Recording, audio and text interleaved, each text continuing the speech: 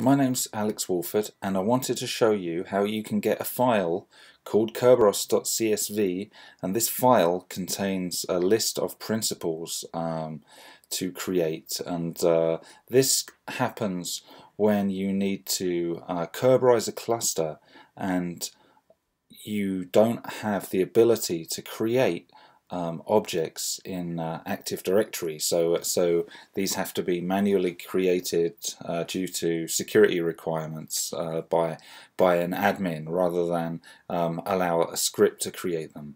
And so what we'll do is step through the Kerberos wizard. So I'm going to click on admin and then enable Kerberos, and we're going to proceed through this wizard.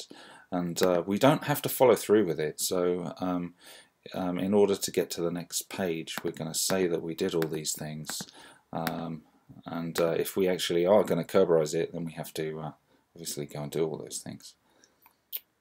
Okay, so it's going to ask me some questions now, like, you know, the LDAP URL and the user that we use to connect to LDAP and those types of things. Okay, so KDC host. So I'll just say ad.wolford.io, the realm name, usually in caps, wolford.io, LDAP URL, LDAP ad.wolford.io, and the container, I'm just going to use this, Hadoop. And usually if this was a real AD, I would click test and make sure it works, but I just want to show you how you can get this CSV file that's going to be helpful for your admins. So fill in these other details. So we have admin host, okay, admin host, okay.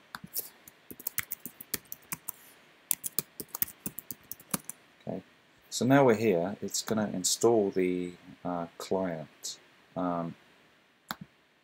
on the cluster nodes, and it's going to test them, and it's going to fail the test, and that's okay, because all we want is kerberos.csv. So we would take this file and we would go to our the AD admin, and it will have a list of principles to create. This is going to take a minute, so I'm going to fast forward here. Oh, wasn't too bad. Okay, so we're going to step through this wizard, accept the default values. Alright, and here is where you download this kerberos.csv file. So I'm going to click download, and let's open it, have a look at it.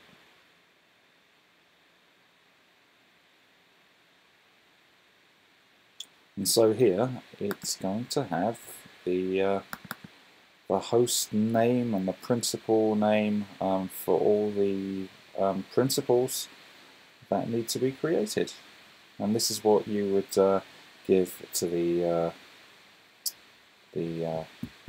AD admin. Okay, I hope that was helpful. Thanks very much.